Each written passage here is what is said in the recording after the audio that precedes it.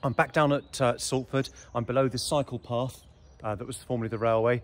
And I thought I'd do a quick update to let you know that Wessex Water have closed the case because they don't think there's any sewage waste down here.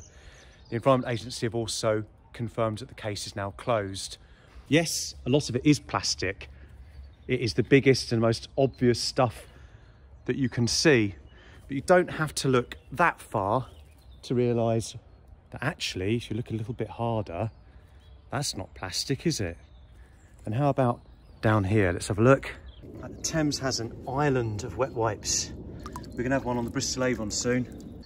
And what just looks like leaf litter and bits of old grass, when you break it down and get a closer look, it doesn't look too amazing on camera. When you have a closer look, you realise that's not all it is. But what bothers anglers and wildlife enthusiasts is what lies beneath the surface, not just above it. Case closed. Wet wipe, wet wipe, wet wipes, wet wipe, wet wipe, wet wipe.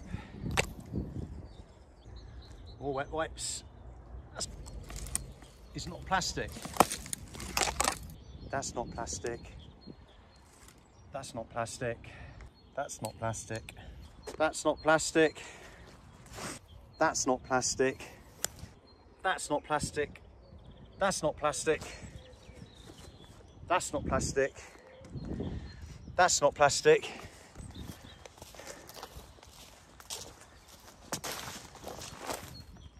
None of that is plastic. None of this is plastic. None of that is plastic. None of that is plastic. None of this is plastic either. And this is where I like to fish, just over here. Right amongst all the sanitary towels and wet wipes. Probably shouldn't be touching this, but just so you can see, the sewage litter is still here. Surrounded by it. Doesn't come out very well on camera because it's all brown, but it's all entwined with the grass. And the Environment Agency have closed this case because they couldn't find any sewage.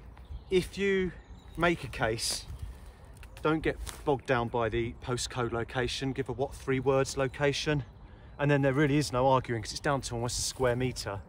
How can you say that we can't prove it's sewage waste and could be from a septic tank?